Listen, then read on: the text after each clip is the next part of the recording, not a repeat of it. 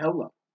In this video, we are going to look at the radial part of the orbital wave function, and we're going to use the number n to be the principal quantum number.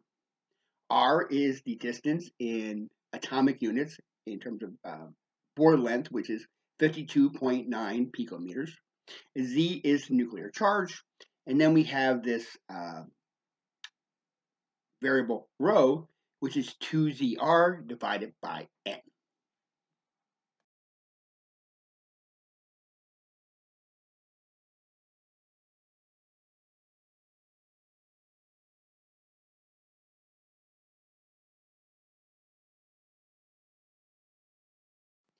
In particular, we're going to look at two types of orbitals, the 1s orbital that we find in hydrogen, and then the 2p orbital that we see in carbon.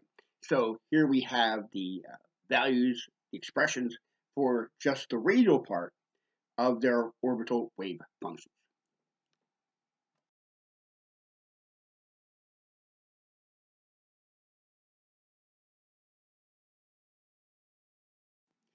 Here we have the atomic 1s hydrogen orbitals centered at minus 0.6 and plus 0.6. That's where the nuclei are. And we see in red the sigma bonding combination of those two hydrogen 1s atomic orbitals.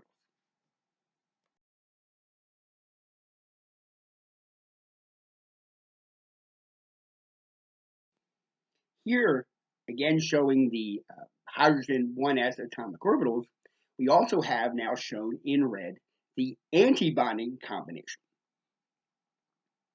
for the two nuclei that are centered at 0.6 and plus 0.6.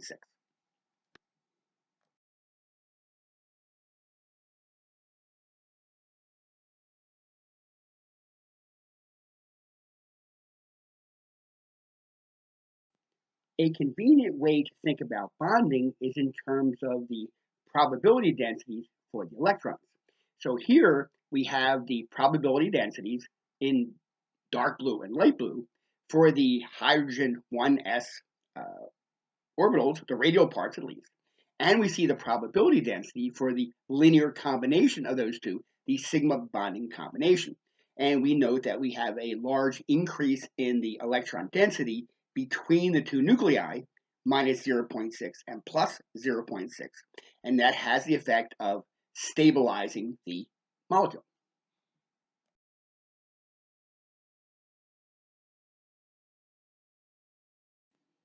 So now we again have the probability densities for the hydrogen 1s atomic orbitals, but we have the probability density for the antibonding combination. So the antibonding combination is shown in red, and we see a very big drop in the electron density between the nuclei.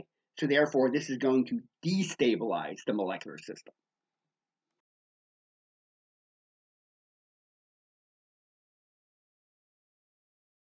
So now we look at the overlap between a hydrogen 1s atomic orbital and a carbon 2p shown on the right.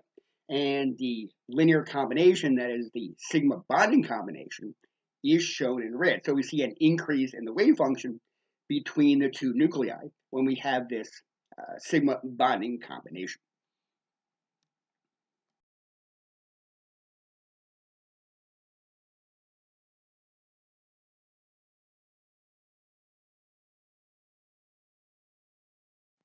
So here we have the same two atomic orbitals, but now we're taking the linear combination, that is the antibonding combination, and that is shown in red. And we see that we have the wave function drops to 0. We actually have a node in the molecular orbital at the origin here, since we have the antibonding combination.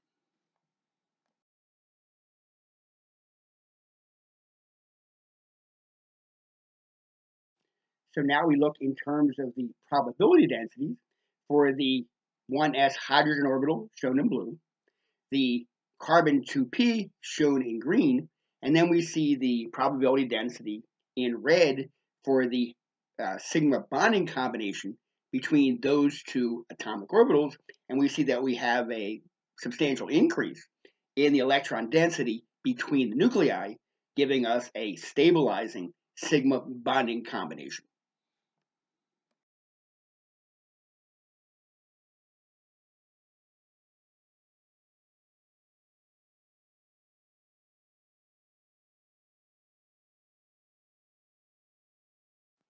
So again, we can think about the stability of a molecular orbital in terms of the electron density. So here we have in blue and green the atomic orbitals, 1s and 2p for hydrogen and carbon.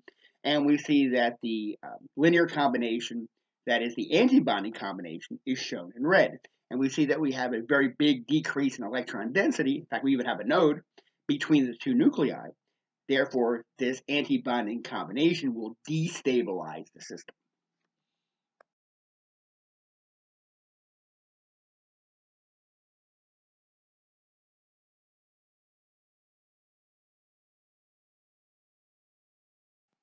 So then our final combination is to look at the sigma bonding combination between 2p orbitals on two neighboring carbon atoms. So this is equivalent of the px with px along the axis to make the bonding combination, which is shown in red.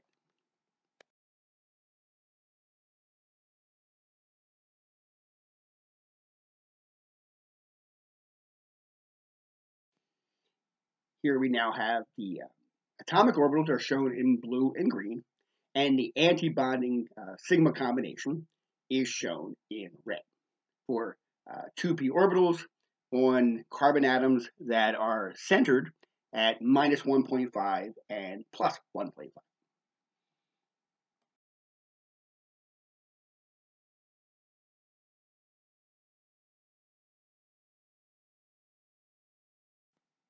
So here we plot the electron densities for the atomic orbitals, which are in blue and green, a little hard to see, and the combination for the sigma bonding combination is shown in red.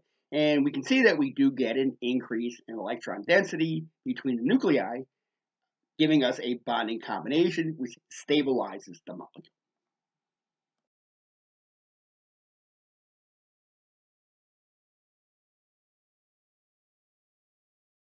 And for our final example here, we have the electron densities for the 2p orbitals on two different carbon atoms at minus 1.5 and plus 1.5.